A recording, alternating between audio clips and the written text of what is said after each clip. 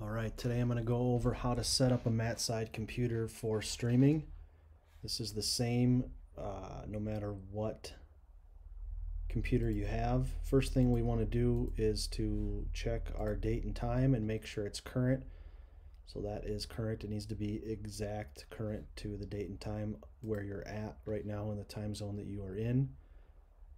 Then we're going to go in our controller folder, which is on the desktop of all of these computers.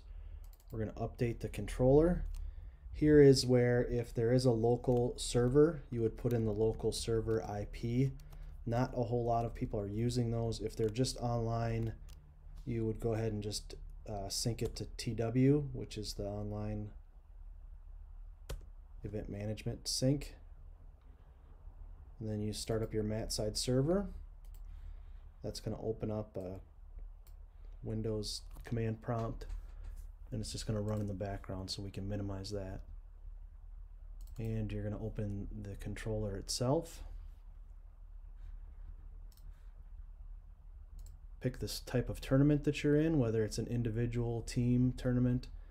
If you're connected to a physical clock, you would hit yes, and then the clock IP is always 10.26.13.101, and you would hit continue.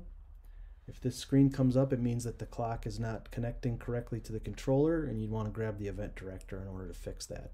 It should skip you right past that to the setup screen if it connects to the clock. If you hit no, there's no physical clock that you're connected to, it skips you right to here. The server location is trackwrestling.com.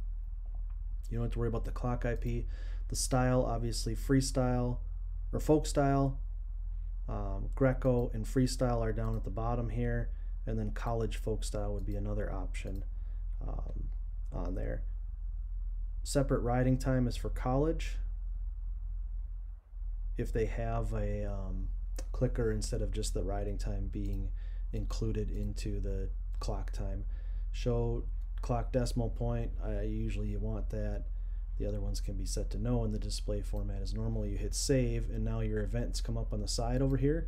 So you click on events, you go to your event that you're going to be running, you put in your worker password, which is in the event itself. Again, the event director can give that to you. You hit save. Now we're on the match list page. So this is where matches will actually populate once they're sent to this mat. So you want to tell them what mat you are. At the top there, you want to confirm it in this bar here. And again, if there are matches assigned to this mat, they would come up here and it would be ready to score. For you, now you want to go to the video tab. Make sure that the overlay is set to OBS Studio. The broadcast settings for the mat that you're on. Click assign. It says it's okay, good. You don't have to worry about the scene collection, but if you did need to reset things, you can go to basic. That's the scene that we're using right now, even though it's not completely correct, and I'll show you in a second there. So once that is all assigned, then you go into OBS. You would run any updates in OBS if they're available. It's important to keep OBS updated and the computers updated because it can slow down. So if your computer has Windows updates, you'd want to run those as well before the tournament, or it will slow down the tournament as a whole. The computer as a whole as the tournament's running, if it's trying to auto update Windows while you're going. A lot of the information you're going to need, you're going to be able to get from the event director itself or from the in Slack from the staff that are supporting you from the stream team. So once OBS is updated, you can see here that this last one was a scene collection that was used that had they had added some stuff, so we're just going to get rid of that image. But you want the ticker, the match overlay, and the video to all be on here, which is what it should say in your sources. It might also have between match ad. We can get rid of that because we're not running between match ads right now. So right now we have no video on here, as you can see. If I go back into the settings for OBS and I go to the stream, you can see the stream key and the RTMP URL were pushed over. We can confirm that those were correct if you want to. Usually I try to do it for one mat at least to make sure that it's pushing correctly.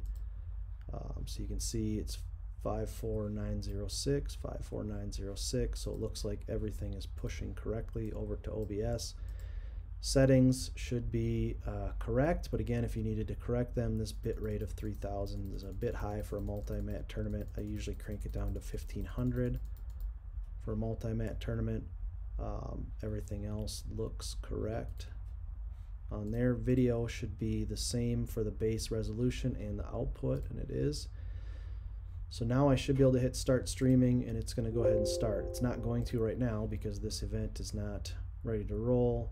On our side, it's not time to stream, and so it's not going to go to it.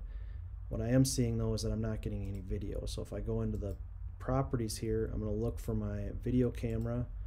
It's a webcam that's hooked up here. And because it's a webcam, I'm going to have to go into the custom resolution and adjust that so that it fits 1920 by 1280.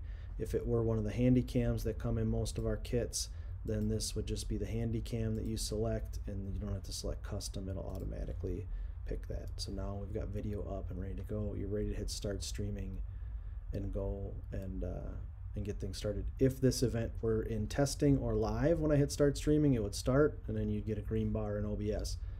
Typically what I do then is I just move OBS to the background.